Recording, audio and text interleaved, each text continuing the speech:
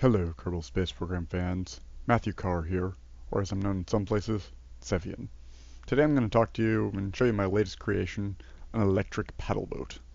Boat is probably a generous term for this creation, but as you'll see, it does actually float, so the term's not wholly inaccurate either.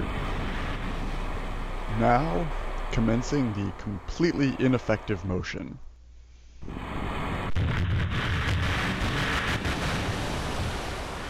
Impressive, isn't it? Getting a whole 2 meters a second, if I'm lucky.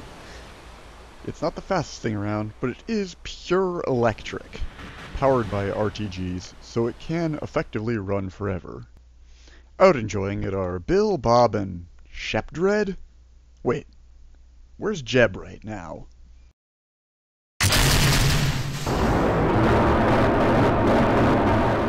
I feel, and Jeb seems to agree, that just sitting around near the Space Center is getting a little dull, and I might as well show off this craft somewhere where it can really perform interesting feats. I chose Eve as a target because it has liquid, but it has no atmosphere, so jet boats and similar things don't work. I love watching that cherry glow fade from the nuclear engines. You can fast forward at 100,000 times normal speed from a craft on the ground, so I just take something at the launch pad. That allows me to fast forward the 148 days to get a good Eve intercept. As I burn for Eve here, you get to see something I like to call the space truck. There it is. Here I carefully do maneuvers so I can save a lot of delta V, which is ridiculous because as you see when I detach here, I have tons of fuel left. Tons. It's ridiculous. Luckily, Eve's atmosphere is super thick, so I can take a straight down descent angle and it slows me down, and then I only need a few parachutes despite the fact this lander weighs 80 tons. Then I simply ditch the parachutes, and I have the exact same paddleboat that I had on Kerbin, I was showing off earlier. Now I just need a destination. That land off to the left side there looks pretty good, fair distance, but achievable. So I pop off the decouplers, then I quickly tap fast forward and go back to normal speed. This is to reset the physics interaction between the drive wheels and the paddle wheel, otherwise they tend not to actually get a grip on it because they were once the same object. Next I raise up this protective landing gear. It's to stop the drive wheels from being crushed by the paddle wheel when you first decouple it.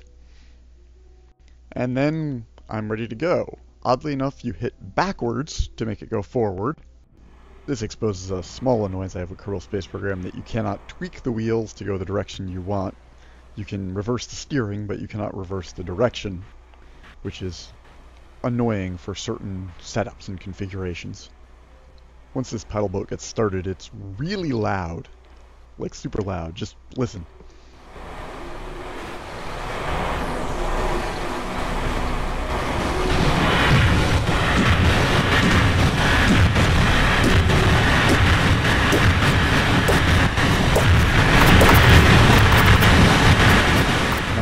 I locked my back key down and just kind of wandered away for a while and made a lot of progress. This video is sped up a lot so you can see the progress I'm making. And now you'll see what I consider to be the biggest problem with this vehicle aside from the extremely low top speed.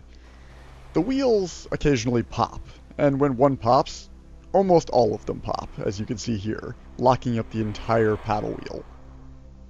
Now, the only way to fix this is to have Jeb get out, run around, and fix every single wheel individually. That's why there's those little ramps there, so Jeb can get around, although with Eve's gravity, getting up those ramps is not as easy as it might seem. It can be a tad tricky, and I frequently need to tip the whole boat back and forward a little to get the thing oriented correctly. And now, after another half hour with the back button held down, I'm reaching the end of the journey. There's a slight trick to actually getting out of the water, because the drive wheels need to be going backwards to make the paddle wheel go forward, but then the ground wheels underneath the vehicle you want to go forward. So I use the action groups to turn off the drive wheels at the same time I turn on the ground wheels, and hopefully have enough momentum to get me onto the shore enough that my ground wheels get traction and can pull me up on the land. And they usually do. You can see me speed up a bit here, and then they get some real traction, and I come sailing out of the water smoothly. And now, after another half hour with the back button held down, I'm reaching the end of the journey. There's a slight trick to actually getting out of the water, because the drive wheels need to be going backwards to make the paddle wheel go forward, but then the ground wheels underneath the vehicle you want to go forward. So I use the action groups to turn off the drive wheels at the same time I turn on the ground wheels, and hopefully have enough momentum to get me onto the shore enough that my ground wheels get traction and can pull me up on the land. And they usually do. You can see me speed up a bit here, and then they get some real traction, and I come sailing out of the water smoothly. ending a fantastic little paddleboat ride. As I pan the camera around back the direction I've come, you can catch a glimpse of the garbage that I left behind, showing the distance that I've come, about 2 kilometers. Not bad for a pure electric vehicle. Now, all that's left to do is the most important mission on any planet, planting the flag. If you want to play with it yourself, I have the craft file down in the description below, and thank you very much for watching my video. I hope you've learned something, or at least found something amusing. This is Matthew Carr, signing out.